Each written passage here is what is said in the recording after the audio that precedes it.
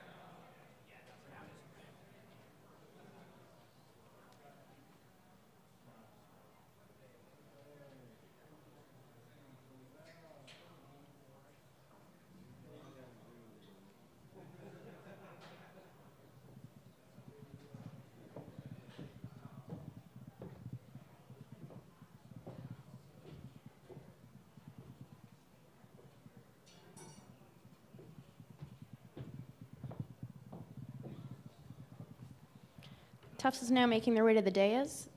The locker room will be open until 8:39.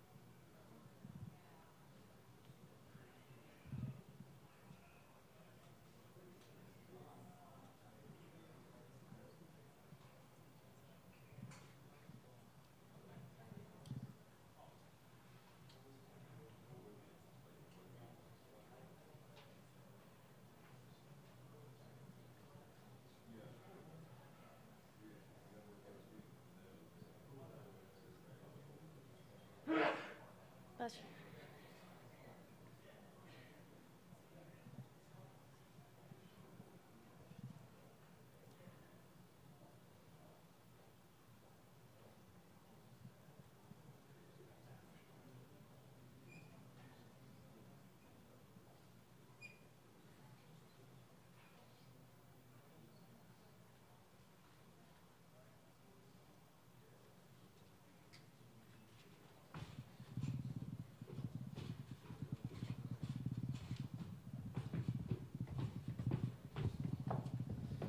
Joining us on the dais now from Tufts, head coach Carla Berube, student athletes Michaela North and Maura Folliard. We'll open with a statement from Coach Berube and then take questions for the student athletes. Well, not the outcome we were hoping for. I thought it was, from my vantage point, a great basketball game. You know, hopefully the fans enjoyed it. We're very, you know, we feel very fortunate to have played in this game tonight. You know, thanks to the NCAA again for having us, and to the city of Indianapolis, and it was an amazing experience. You know, I think my team battled. You know, we didn't give up. Made it a game in the fourth quarter by making plays and just playing tough basketball the way we have all season. And then down the stretch, Thomas More made the big plays. They've got big-time players, and you know, I think it was some of their so-called non-stars that really shined. You know, Temple had a great game. You know, Kiernan had a great game, and you know, they were tough defensively, made everything really hard for us. And but again, I think it was a hard-fought battle, and I'm really proud of my jumbos, and you know, thankful for this experience. Thanks, Coach. We'll take questions for the student athletes right down here. Pat Edenruck from the Associated Press. Michaela, the game seemed to be played at your pace. You held Moss to 4-14 shooting. Was it a matter of their defense or just not enough of your offense, or what do you think was the difference? Yeah, I guess it was a combination of both. Our shots weren't falling. A lot of theirs were. They also out-rebounded us, I think, on the offensive and defensive end. So, I mean, they just got after it on both ends, and things were working for them. Question down here in the front. Marvin Chambers, Houston Sun. Michaela, first half, you guys was going to your sets very easily.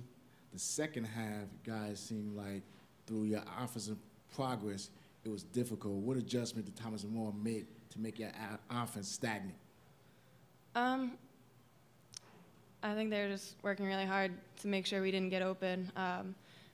I guess they were denying any passes inside, making it hard for my guards to even look into me.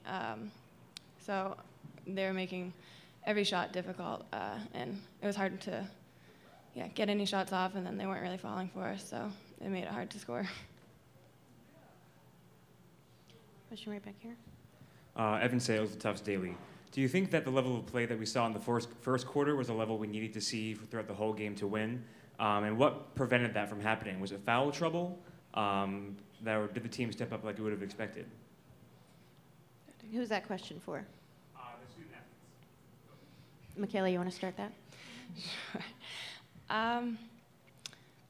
Yeah, I mean, we came out with a lot of energy in the first quarter. I think we had a 17-11 lead.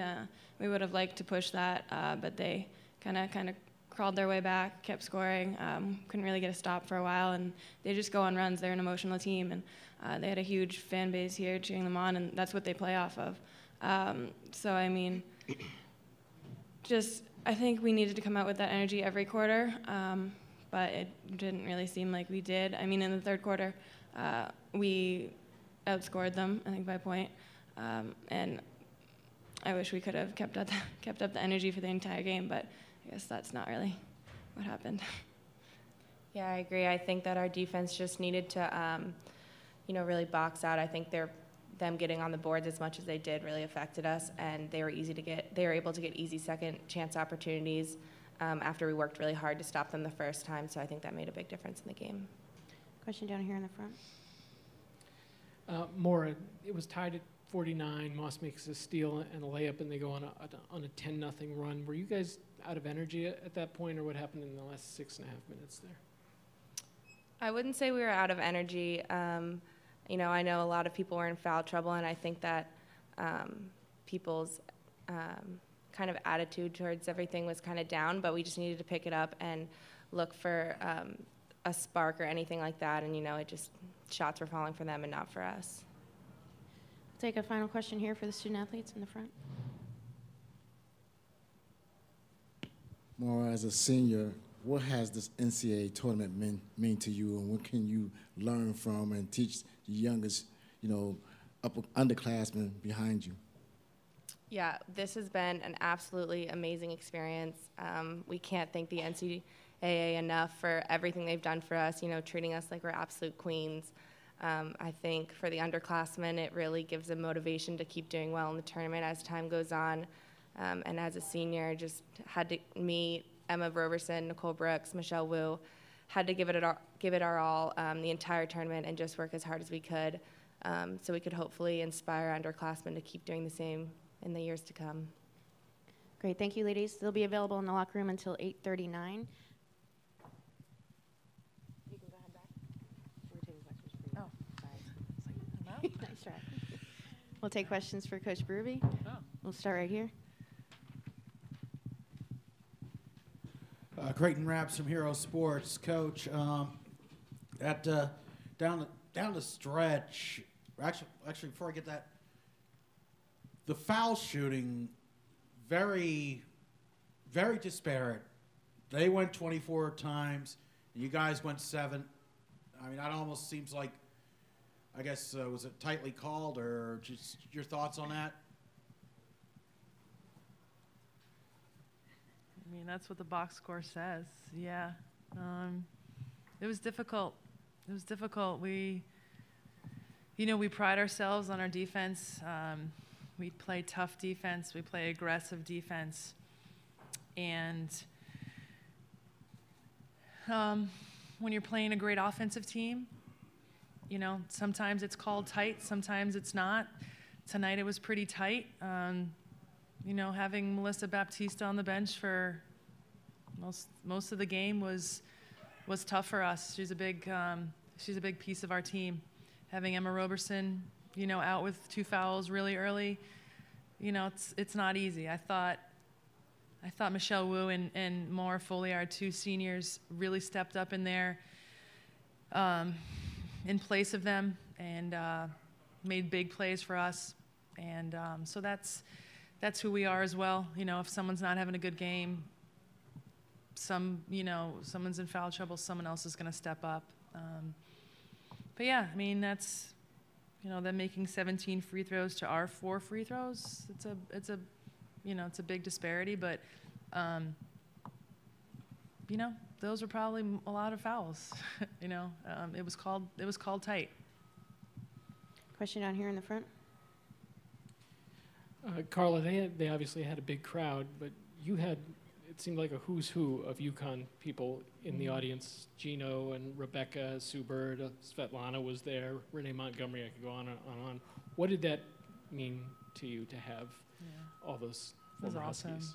I mean, I didn't see him. I saw a few of them at the end, still cheering for us. It means a lot. It means that, once a family member, always a family member of the UConn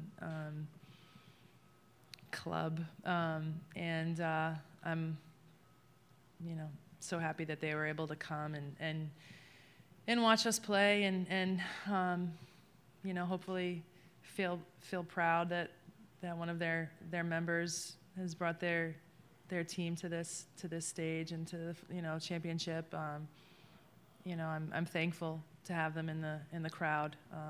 I do think we had a pretty good crowd ourselves of Jumbo Nation, if you saw them out there, and so it's I feel very, very thankful and fortunate for all of them being here. Question here in the middle. Thanks. Gordon Mann, D3 Hoops. Hi, Carla. Two-parter for you. Last year's score against some of the semifinals, almost exactly the same. So can you talk a little bit about, I know different teams, different players, but talk a little bit about how this year was different from last year? And unrelated second question, can you talk a little bit about why Abby Owings is so hard to defend? Yeah, I mean, I do think it was a different game. I think we took care of the ball a lot better than we did last year. So we were, I think, Lauren Dillon did a great job, running our offense, taking care of the ball in the press. And then it was, it was hard to execute versus them. Like I said yesterday in the press conference, that's a very good defensive team. I don't think they get enough credit for their defense because everybody talks about the 90 points. They talk about, Sydney Moss but Abby Owings makes them go. Got out into transition a bit. She got to the rim on us. I'm not sure where our help defense was, but she's a dynamic player herself.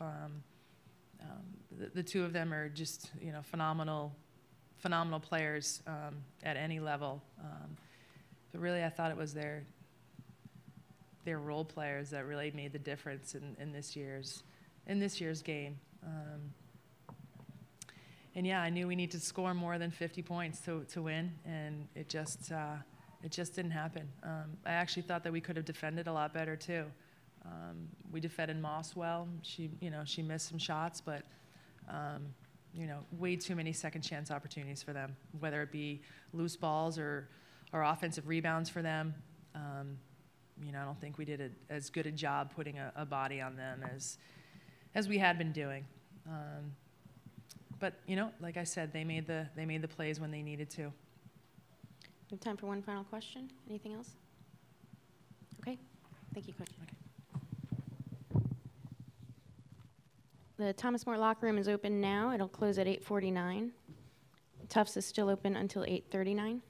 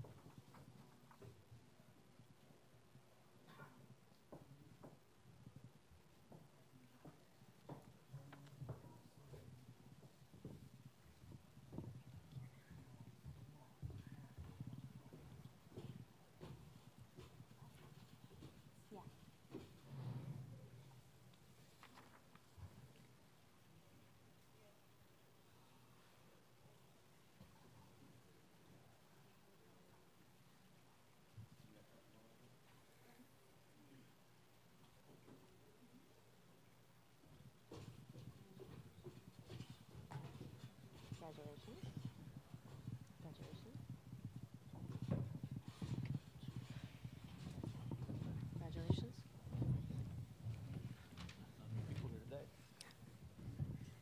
On the dais now from Thomas More, head coach Jeff Hands, student athletes Nikki Kiernan, Abby Owings, and Sydney Moss. We'll take a statement from Coach Hands first, and then we will take some questions for the student athletes. What a game.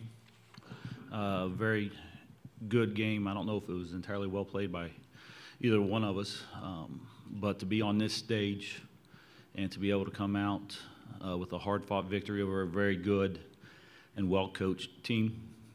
Just so proud of our players and the resilience that they showed when the game got tied late third quarter, early fourth, and we were able to get a stop and a run out to get the lead.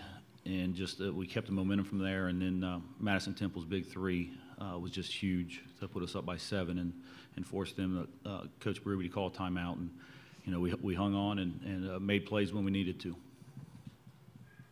Questions for student athletes? We'll start right down here. Abby, 6.5 minutes left. It's tied at 49. The game's being played at their pace. And then Moss gets a steal and a basket, and you guys go on a 10-0 run. What was the difference from that 49 on point out? Can you repeat that again? Sorry. She's not paying attention. Sure. The game was tied at 49 Right. with 6.5 minutes left. Yeah. And then Moss gets a steal and a bucket. You guys go on a 10-0 run. What was the difference in the last 6.5 minutes of this game? I mean, that just created a lot of energy for us. That bucket was huge. And Sid made a lot of good plays throughout the game, so it wasn't just that one. And I think that with her making that basket, it created a lot of open things for us, after that. So, I mean, she did a great job, and it just pushed the momentum forward. Question over here. Adam Turr with the Cincinnati Enquirer. Everybody coming to the game talks about your offense scoring 90-something points a game, but really that last 6 minutes, it seemed like your defense took over. I think in that stretch they missed 5 straight shots. You forced 3 straight turnovers. Is there a point when you collectively realize, okay, offense isn't going to win us this game. We need to find other ways to win, and then how do you change, maybe the emphasis of your style of play from one end to the other? Do you want to start that, Nikki? Yeah, I think our defense really pushes our momentum, and once we start getting stops and stuff, we start all around playing a lot better. yeah, our defense definitely feeds into our offense, and we make good plays on defense, and our offensive game just comes from there. So. I mean, obviously agreeing with them. I think we all just, had that look in our eyes like, okay, it's time to, buckle down and get stops on defense and, make plays on offense for each other. And obviously we did that. So. Anything else for the student athletes? We'll go right here in the middle. Gordon Mann, D3 Hoops. Hi again, guys. Sydney, 4 for 14 tonight, but you did a lot of other things, distributed the ball, rebounded. I noticed you dropped down in the post and defended on North and Baptista for a couple of possessions. Can you talk a little bit about how you saw the game tonight? It looked like you were taking a little more of a, and I know you've been a distributor throughout the season, but a little more of a distributor tonight, not looking to score like last week or 2 weeks ago when you had 29 points in about 15 minutes against Amherst. I mean, my team was making plays, and I, realized that, and I wasn't hitting shots. So I tried to find them if they came over and double teamed, or if I had missed a shot, the possession before, try to get them open looks, and they're knocking them down. It wasn't really, obviously it's not just about me. It's about the team, and obviously we, did what we had to do to win. Question down here in the front. Pat, did you have a question? Actually, my question was very, very similar for Sydney, but you guys have balanced scoring today. You have 4 players who average in double figures. Maybe Abby, you can take this one. How do you guys not? Jealous is not the right word, but how do you feed off what Sydney does and not rely on her all the time? She just creates a lot of energy for us. We know that she's going to make big plays in big games. So for us, it's our job to, get her the ball. But like tonight, if they're double teaming her or something like that, she's a great player and she's going to find us, when we're open, but just like you saw tonight. Take a final question down here for the student athletes. Marvin Chambers, Houston Sun. Sydney, you and Abby was working well in the first half, but it seemed like you guys starting to click in the second half when you was moved to the 4 position. Do you think that helped you guys to really push the game over? Yes. Alexa Santa Maria, kept hacking, kept fouling, and, Coach took her out, so I had to move down to the post to bring, Olivia in. And, like the game before and also all season, I played a little bit of post, and Abby knows how to feed me. And, if they came and double teamed or if I didn't have the shot, kick it back out, and we just kind of ran through the offense. And, that's something we practice too. We do it all the time in practice, and we've been playing, with each other for 2 years, so it kind of just clicked. We're going to take one more right here in the middle. Nikki, I know last year in the Final Four you were nervous. Tonight you played at All-American more or less to a standstill. Your rebounding was, really impressive. Can you talk a little bit about how different this year felt for you as compared to last year? Yeah, I was a lot less nervous this year, and then I think it helped a lot in practice. I go against Shelby Rupp, and she's pretty big too, so I try and make her better, and then I feel like she makes me a lot better too. Great, thank you, ladies. They'll be available in the locker room again until 8:49. You guys can go back. You guys go.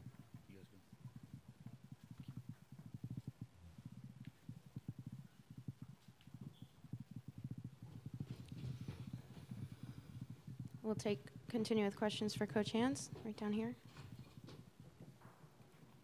Coach Hans, you said yesterday that you thought if you got to 60 points, you'd be pretty good. Did you tell your team to stop there? Or 63. It seemed like you got just enough. What did you say before about 6:49? It was 49, 6 minutes and 49 seconds. It was 49:49, right? Well, I was praying that we'd get to 60 at that point in time, to be honest with you, because we weren't shooting the basketball well. They had some momentum the last 4 or 5 minutes of the third quarter and at the beginning of the fourth. And to be honest, I was about to take a timeout, and then we got that steal and run out, and then we were able to make a few plays. And I thought our defense did a very good job of locking them down a little bit to stop their scoring. Question right here in the middle. You know, we talked about the 4 players who averaged double figures, and they all 4 hit it tonight. But in a game, especially a game like this style of game, how important were the contributions of Olivia Huber, Alexa, Sam, diving on the floor, making those hustle plays, and really defense and rebounding, the little things that some shows up in the box score and some doesn't, but it seems like in this kind of game, those players really made the difference for you. Yeah, I thought everybody that got in helped in some way. It wasn't maybe a offensive basket or an assist or something like that, but it was rebounding. I mean, Olivia has 8 or 9 rebounds, 8 rebounds, 6 of them defensive, 2 big offensive rebounds on the night, and a steal, a deflection, and that's what those guys have done all year. Offensive firepower comes from the 4, Sid, Abby, Nikki, Madison, but it's a team, and everybody's going to do what they need to do for us to be successful. Question down here in the front. Marvin Chambers, Houston Sun. Coach, Abby started kind of rough in the first half. What conversation did you have at halftime to settle it down? Because in the second half, she really picked up the game. It was you don't know what I said. I can't say it, cannot repeat. But it was all of them. I thought we made a lot of bad plays in the first half, especially the first quarter. We looked like we had not been here before. We looked like the stage was almost too big for us, and that's the environment,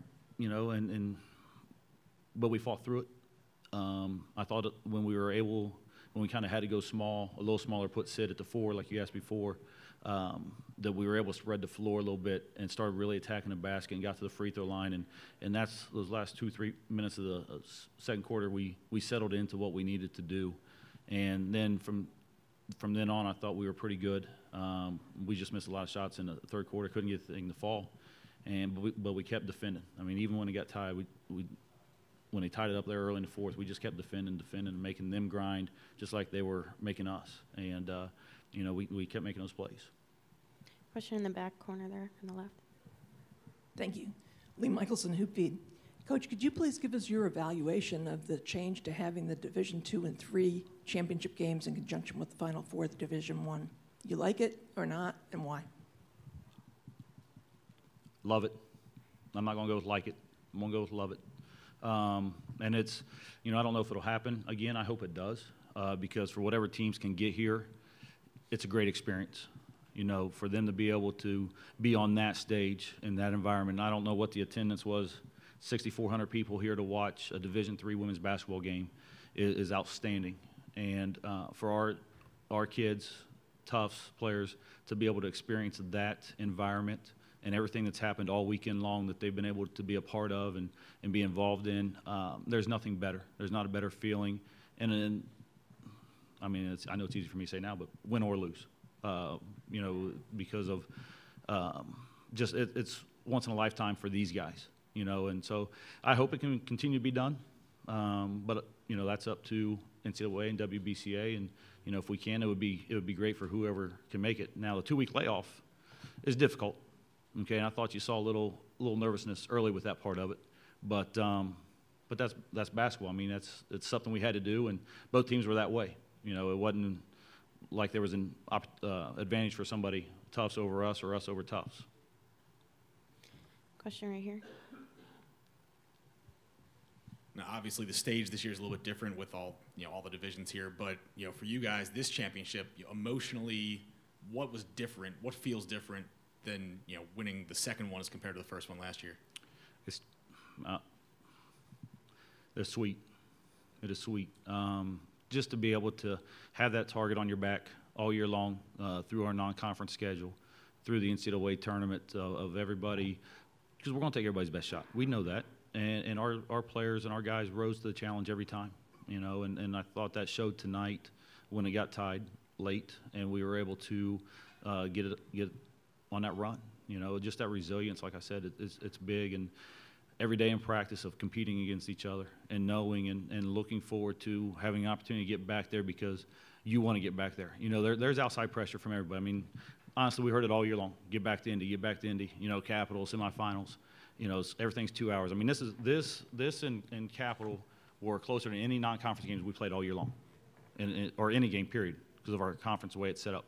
So for that to happen, and then our players to be able to do what we did, and handle all the outside, because we don't talk about it. You know, we don't want it to happen.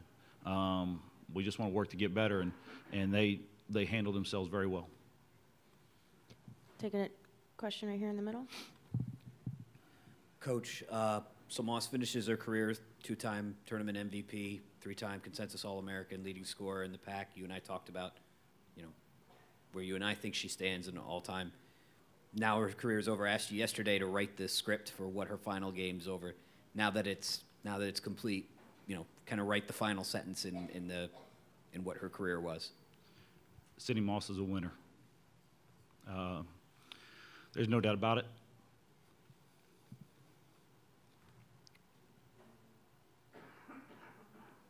You know, she's a great kid, and all the pressure gets put on her of who she is and where she's from and what she's about and the way she carries herself on and off the court. You know, and if I could write it a little bit better, she would have made a few more shots tonight, made a couple more threes, made that little runner in the lane right there, and because she was frustrated with that part of it, but she never stopped playing. I mean, almost a double-double again this year. I mean, I know she had triple-double last year in the championship, but, you know, 1 rebound shy of a double-double, I think. And, you know, she's a winner, and we love her.